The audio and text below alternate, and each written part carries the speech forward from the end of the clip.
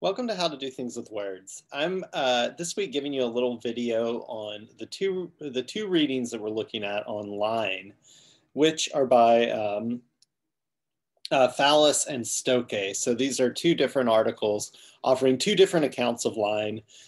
This has become like an interesting debate in the last little bit in the pragmatics literature about what is the nature of line.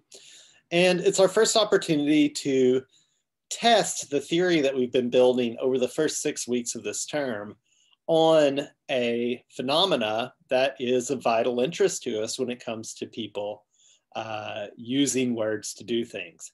So one of the things that we use words to do is to deceive one another.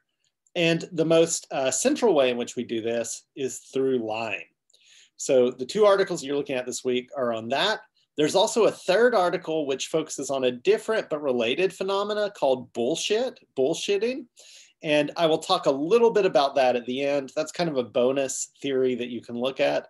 This article is a really kind of famous article within philosophy. The author of it, Harry Frankfurt, published it as a book a few years ago, which was well received. He was actually on The Daily Show to promote the book when it came out. Back when Jon Stewart was hosting. But anyway, these two readings for today are really looking at the way in which we can use language to deceive others. And as I mentioned before, again, these readings and the readings we're going to be looking at in the next few weeks really involve applications of the theory that we developed over the first 6 weeks of this term.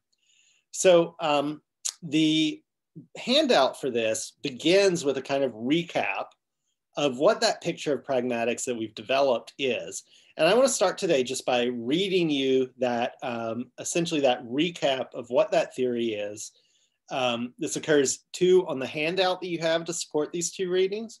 But I think it sort of brings together the different facets of what we've been doing over the first part of this term, which you've been studying and putting together over this last week in your own exercises that you've produced.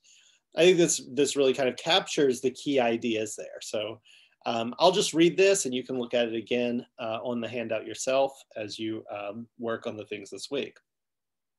But here's the basic point. In the first 6 weeks of this class, we have acquired a picture of pragmatics, according to which people do things with the words they speak and write, right? Thus the name of this class, How to Do Things with Words. So for example, people bring new facts into existence. That of there is errant, so ignore that.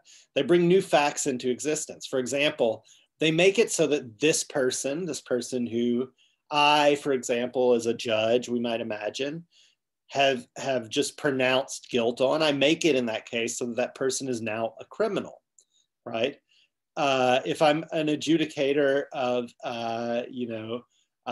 land disputes, I might make it the case so that some new property line or that some property line now lays here instead of there, right? I might do that by uttering some words, by saying, here's where the property line lays in the appropriate conditions, right? I may make it additionally so that two people are married, so that someone is bound by a new obligation, right? And so on. So these are things that I might do by means of words. But another thing that people do with words is to communicate, right?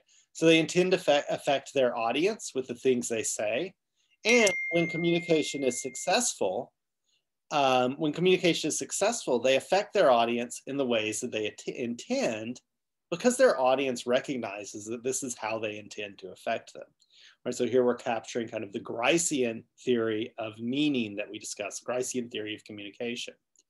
Now, it's important to note here, and maybe this is something that I've glossed over a little bit earlier in the class, and I want to make clear that people mean things by the things they say, whether they affect their audience in the way they intend or not, simply because they intend to affect an audience, right? So you can mean something, according to Grice, even if no one hears or understands you, right? And that seems obvious to us, right? Someone can mean something, even if they're not, people aren't responding to it in the appropriate way. But if people speak your language, if they understand the words you say and are paying attention, then then you will have a chance for successful communication. And successful communication here need not be limited merely to understanding what is said, right? And so in our class, we spent a lot of time talking about the ways in which successful communication can go beyond simply grasping what is said. Often we understand much more of what we mean to communicate to one another than merely what we say to one another. We understand, for instance, what is merely implied by what is said. In instances of successful communication involving conversation, conversational implicature, hearers infer what speakers imply by what they say.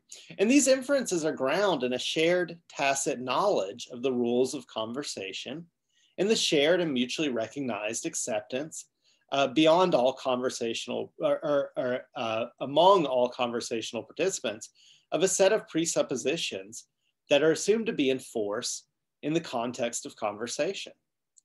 That is the common ground for a set of conversational participants, right? So we're able to communicate things with one another. We're able to communicate what is said, but we're also able to communicate things that are implied by what is said. And we're able to do that because we share this common ground of information that we can rely on in inferring what one another mean when they speak. Now, there are, of course, disagreements between people who accept this general picture of communication. So theorists might be bound to this general picture, but disagree about some of the finer points. We've talked about some of these disagreements. For example, there are numerous and vigorous debates over the degree to which pragmatics, understood here as person-level inference from context, intrudes upon and shapes the meaning of what is said. But this general picture of communication will be presupposed by the authors we read in the second part of this course. Even if they disagree on some of these finer points about how what is said is calculated, or how the primary propositional content is calculated, they still accept all of the general framework that I've laid out here. These authors, the authors that we're going to read in the weeks to come, offer accounts of complex pragmatic phenomena, lying, slurs, acts of silencing speakers, which will be a new kind of idea to you, and figurative language that build off of this general picture of pragmatics that you now have under your belt. Okay, so that's essentially a picture of what we have done in the first 6 weeks of this term. And now we're turning to applying this to specific topics. This week, we're applying this hard-fought theory of pragmatics to lying, and as a secondary matter, to bullshit. So you should read the Phallus article first, what is lying, then Stokoe's lying and asserting. And then if you have time and want to learn more about these topics, I highly suggest Frankfurt's article on bullshit, which is an optional reading tied to this week's class. And I'll say a little bit more about that reading as we move forward.